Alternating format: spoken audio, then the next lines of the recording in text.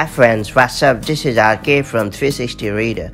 Right now, I'm going to show how you can adjust keyboard brightness on M1 MacBook. It's worth noting that Apple has removed the shortcut keys for adjusting keyboard brightness and replaced them with shortcuts for Spotlight, DND, and Dictation instead. Hence, a lot of M1 MacBook users may be wondering how to change keyboard backlight brightness. If you are one of them, here is how to adjust keyboard brightness in M1 MacBook Air and MacBook Pro.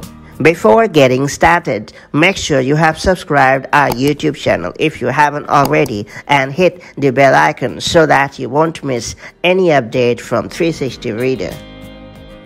It's pretty easy to change the backlight on your Mac keyboard through the Control Center in macOS Big Sur. First off, click on the Control Center icon in the menu bar. Now, click on Keyboard Brightness option. Next up, drag the slider to adjust keyboard brightness on your M1 MacBook Air or MacBook Pro.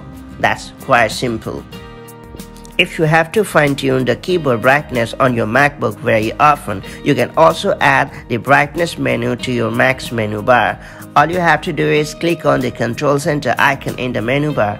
After that, drag and drop the keyboard brightness option to your menu bar. Alternately, you can also head over to System Preferences dock and menu bar keyboard brightness and then enable the checkbox next to Show in the menu bar. Going forward, you can now click on this icon in the menu bar to change the keyboard brightness without going to the Control Center every time.